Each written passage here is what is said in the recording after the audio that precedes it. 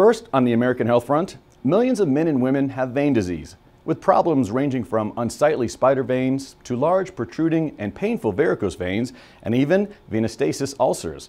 Medical Director Dr. Mark Rayman of Beach City's Vein and Laser Center tells us about the minimally invasive treatments they provide for treating varicose veins and spider veins. The risk factors for varicose veins include heredity, a standing occupation, gender, females get it slightly more commonly than males, age, the older you get, the more likely it is to get varicose veins, multiple pregnancies, obesity, and trauma.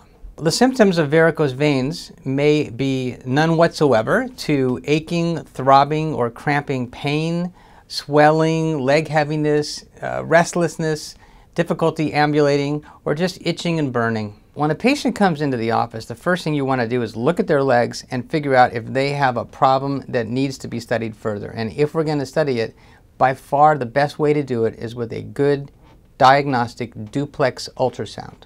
There are a wide range of treatment options available, and based upon the results of the ultrasound, we may lay out a series of options for the patient, including radiofrequency ablation, mechanical pharmaceutical ablation, endovenous laser ablation, ultrasound-guided sclerotherapy, and microphlebectomies. Sclerotherapy is the gold standard for the treatment of spider veins, and it involves injection of the veins with a chemical that allows the veins to close.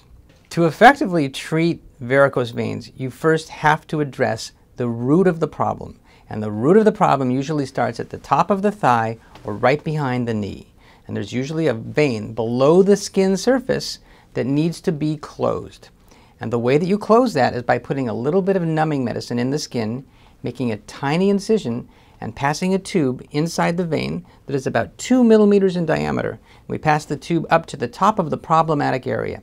And through that tube, one can use either a radiofrequency catheter or a little laser fiber to effectively heat the vein as you pull the device out of the vein. The heating actually causes the vein to close. I think that you have to have a lot of confidence in your doctor, and you have to feel comfortable with your doctor. But I felt very confident from the moment I walked in this office.